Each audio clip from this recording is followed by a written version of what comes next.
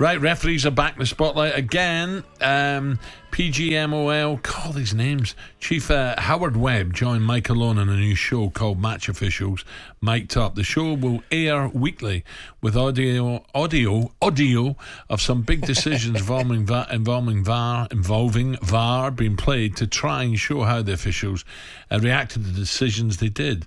Now, one decision that's everyone talking about was Onana's potential foul against Wolves in the last minute that wasn't given. The referee that day was Simon Hooper with Michael Salisbury on VAR, and this is how they reached that decision. Have a listen. Possible foul there. Just need to view that. Collisions, we don't give those. So Onana goes to challenge for the ball. Go kick. It's not. Just delay. Checking possible penalty. Yeah, no worries, mate. Yeah, so I want to view this because I think Onana collides into him. He's tried to burn into the ball, but he's late. Do you treat me or not? He blocks in. Will you look at this for me, Westy, please, to see what I'm seeing? So the goalkeeper goes to challenge the ball, and he makes an aerial contact with the Wolves player. It's late and it's clumsy in my opinion. Dawson wins the header. Caution, Gary O'Neill. Yeah. But it's late, it's very late in the aerial challenge. I think because the Wolves player doesn't head the ball. Yeah, because Dawson heads it.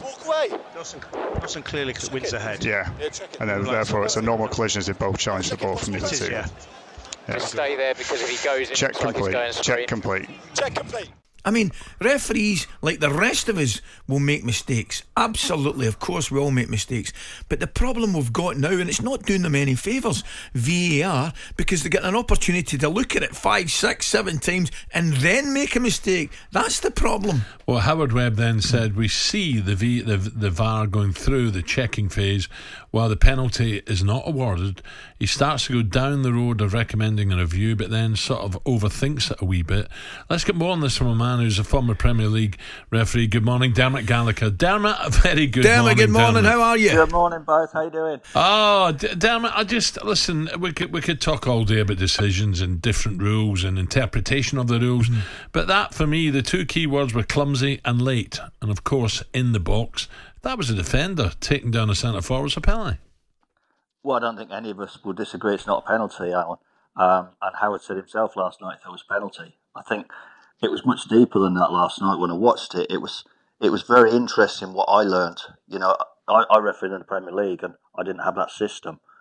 It was so insightful to hear them talking, their input and such like. And, you know, we can dwell on that decision, but there was a lot of good come out of it, wasn't it? Because Howard said he felt they overthought it. You know, we're listening to it, we think they overthought it.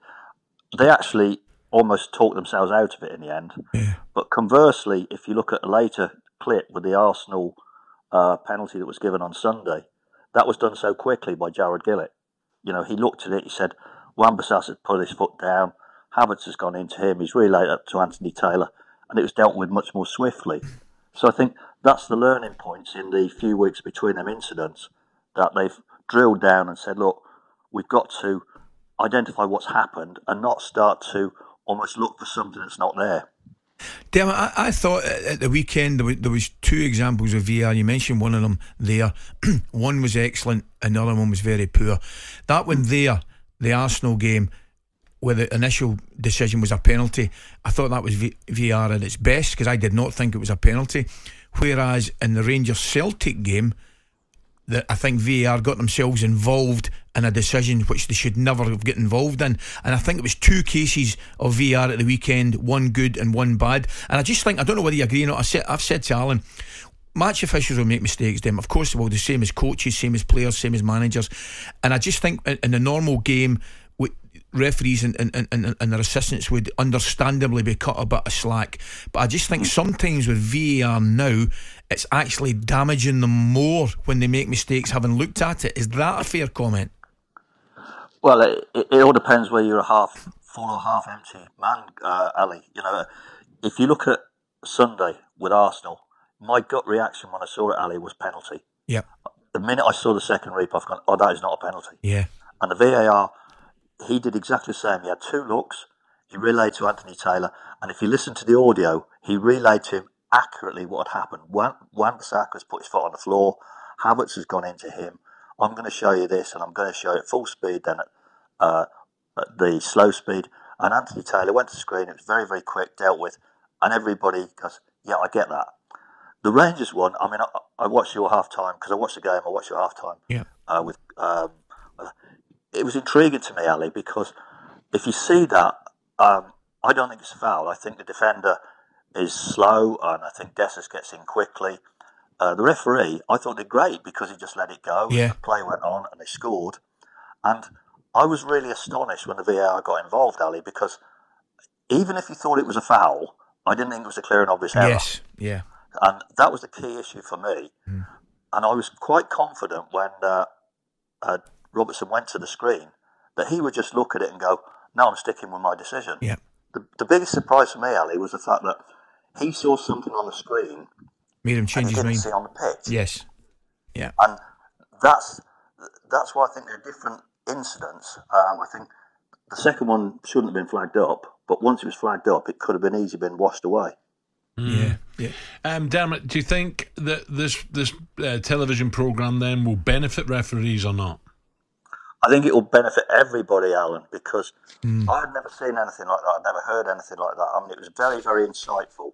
It was very transparent as well, because nobody could sit down last night and go, hang on, they've just cherry-picked, the Arsenal one, if you like, whatever. They did show the Akanji. They did show the Wolves penalty.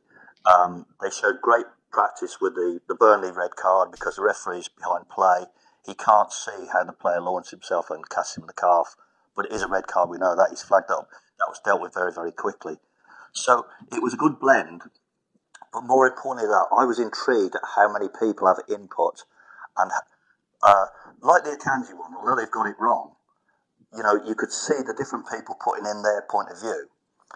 Unfortunately, the guy who had the best view, chose not to say it was offside, which I think everybody agrees it is.